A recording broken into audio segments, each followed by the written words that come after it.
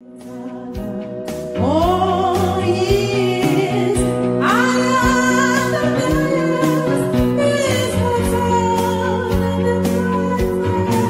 Is the God of every day. Is found on the earth.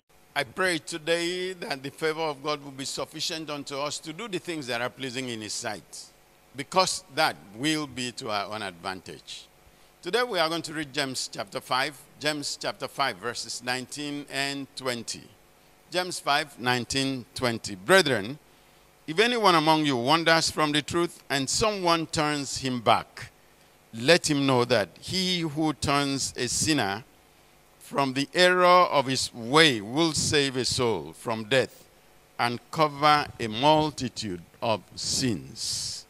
Let him know that he who turns a sinner from the error of his way. Now, don't think that you very easily find the man who does not do anything wrong. The tendency is almost certain that you will find the person who does wrong.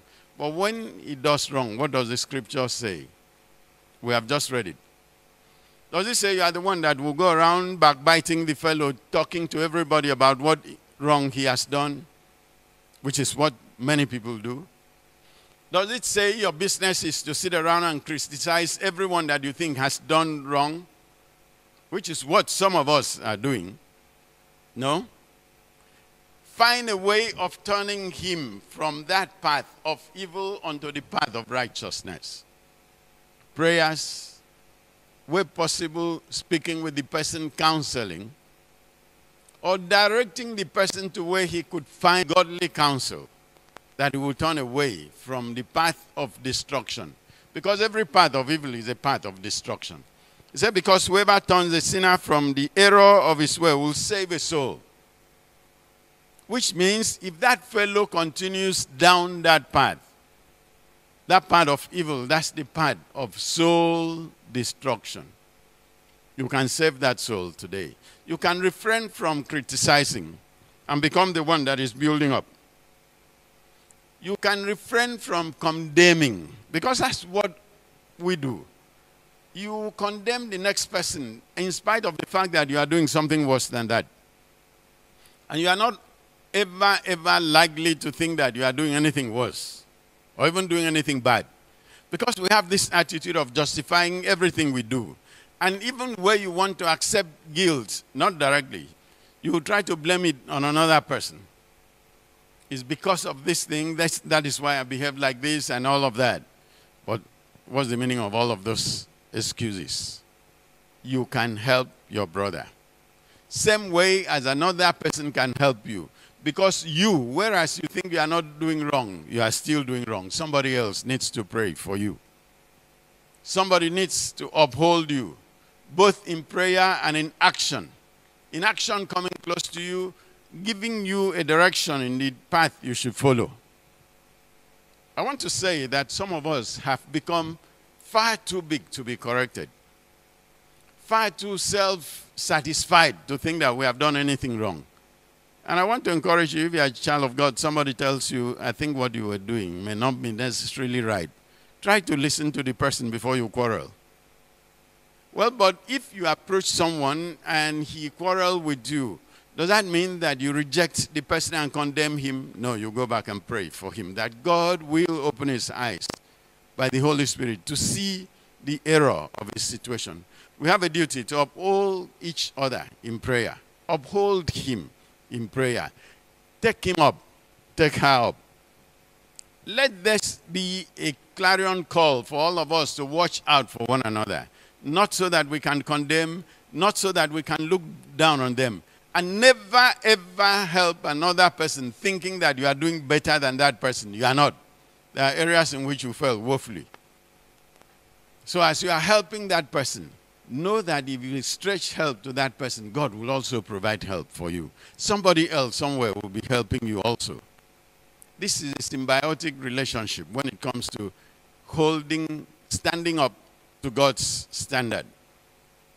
Don't think that on your own you're able to do it.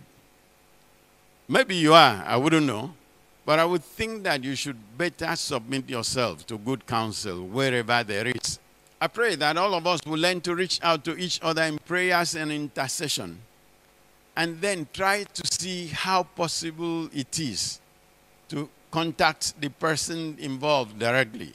But when you want to contact anybody directly in terms of correction, take a time and pray.